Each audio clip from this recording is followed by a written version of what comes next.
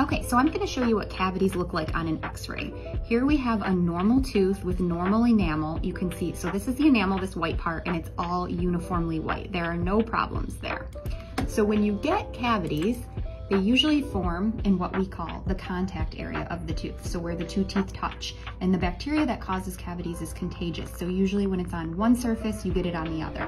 So you can see in this enamel, there are dark triangles right here, just like that. That is what your dentist is looking for when they take a look at your x-rays. So this patient has one here, one here, one here, and one here.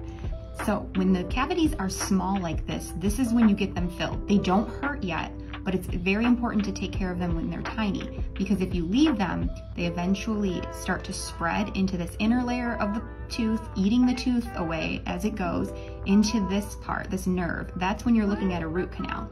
Now, if you let it get too far, it eventually breaks off, eats away the whole tooth, and you're looking at likely an extraction, and the tooth cannot be saved. So we don't want it to let it get to this point. This is a healthy tooth. This tooth needs to be extracted. So make sure you get the cavities taken care of when they're very small, just like this, even though they don't hurt.